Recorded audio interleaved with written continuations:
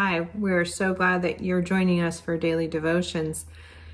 We have daily devotions Monday through Saturdays at 7 p.m.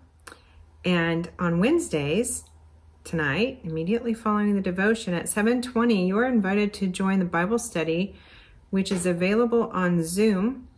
It's led by Pastor Luther, and the discussion is on N.T. Wright's book, Surprised by Hope. The link for that is in the email newsletter that goes out from Pastor Luther. So look for that there. Our worship services are Sunday mornings at 10 a.m. and those are on YouTube. And the links for all of that can be found on our church website, which is godamong.us. We encourage you to join in as you can and invite the other friends and neighbors to join us at these online events as well. Additionally, look for Start Your Day in your emails. And that's a short scripture reading and a prayer led by Pastor Luther. And those links, like I said, go out daily in an email. So again, we're just so glad that you're all joining us for daily devotions. I'm going to start the devotion this evening with a reading from the Gospel of Matthew. And it's the 22nd chapter, beginning at the 34th verse. And I'm using the NRSV. When the Pharisees heard that he had silenced the Sadducees, they gathered together, and one of them asked him a question to test him. "Teacher, which commandment in the law is the greatest?" He said to him, "You shall love the Lord your God with all your heart, and with all your soul, and with all of your mind. This is the greatest and first commandment, and a second is like it. You shall love your neighbor as yourself. On these two commandments hang all the law and the prophets." Love God and love your neighbor. They go together. You cannot genuinely love God without loving your neighbor. For this devotion time, I want to address something that I fully admit I am ignorant about. I also want each of you listening to do some self-reflection that may be difficult to do, but I pray it will be beneficial in our call to love God and love our neighbor. Seeing the news of yet another Black man's life ending in senseless brutality is once again causing me to ask, what is wrong with this world, and when will this stop? To find the answers, I have to go no further than my own mirror. I'm the problem. My ignorance has allowed the actions of some of my white, privileged brothers and sisters to continue to mistreat and disrespect the humanity of their neighbors who are of different colors, religions, ethnicities, and genders. And such injustices won't stop until I own my part in allowing it to continue. I think that we can all say that we are part of this greater problem. I think for many of us, it's easy to think that such horrible acts of injustice happen in some other state or some other neighborhood, so it isn't our problem. But first, it does happen in our neighborhoods, our churches, our families, and we just don't see it for what it is.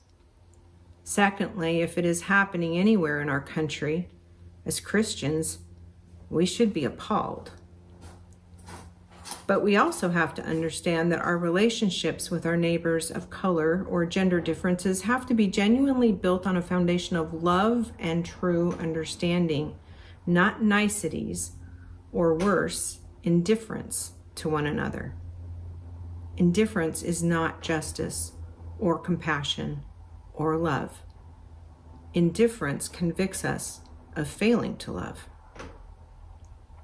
In a blog that came to my attention this morning entitled "Stop Asking People of Color to Explain Racism," Rachel Galinghouse, a white woman and a mother of 4 Black children, writes this: "Some of my Black friends have told me how utterly relentless and ridiculous white people are.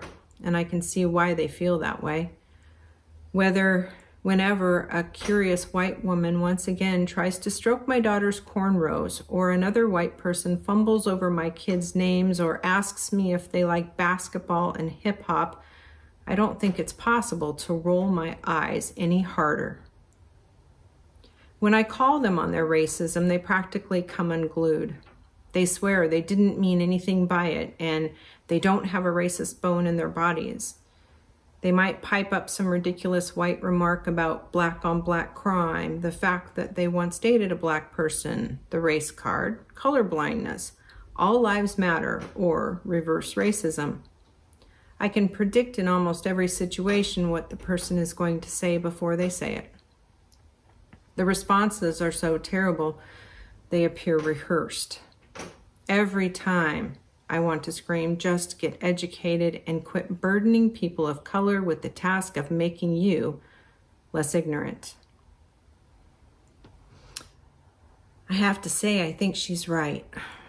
If I really care, if I really want to love my neighbor as God calls me to love, then I have to learn how to honor the experiences and the feelings of God's people of all colors, genders, and ethnicities, instead of allowing their significance to be diminished by our white and privileged culture. A few months ago, I bought some books on racial reconciliation that had come highly recommended. I started reading them, but I put them down as soon as I began to feel personally convicted by what I was reading. It hurt too much to admit that maybe I had some responsibility in this larger problem. During this extended time at home, I picked them up again. This paragraph from Be the Bridge by Latasha Morrison made me rethink my initial hesitation. She writes, if you've picked up this book, chances are you're interested in the work of racial reconciliation. Before we start, please understand this. The work of racial reconciliation requires a certain posture. If you are white, if you come from a majority culture, you'll need to bend low in a posture of humility. You may need to talk less and listen more, opening your heart to the voices of your non-white brothers and sisters. If you're from a non-white group, you'll need to come with your own posture of humility, though it will look different from that of your white brothers and sisters. She says that coming together in a posture of humility is where we need to start if we truly want to learn and thus bridge the racial divides in our culture. So let's humble ourselves and get educated. We are the whitest denomination in the U.S., yet we promote our inclusiveness. We must be missing something. Let's work together as a congregation to learn what it means to truly love our neighbors. Our council is currently exploring opportunities to learn as a congregation through programs like Reconciling Works and others. You don't have to do this learning alone. We can do it as a community of faith and support. This is an exciting path for us to be on. None of us likes feeling convicted, and that is not our goal here.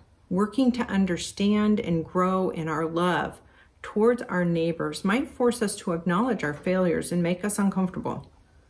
But personally, I'd rather feel convicted by a book that can help to open my heart to change than to be convicted by my God who sees my indifference as a failure to love my neighbor.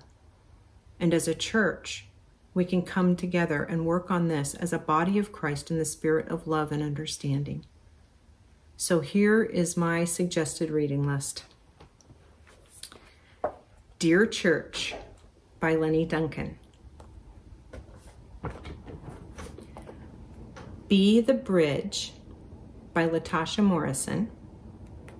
And one I don't have yet, but I intend to read soon, is How to Be an Anti-Racist by Ibram Kendi.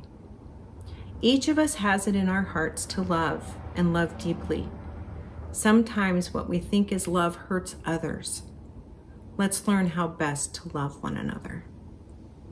Let's pray the Lord's Prayer together. Our Father, who art in heaven, hallowed be thy name. Thy kingdom come. Thy will be done, on earth as it is in heaven.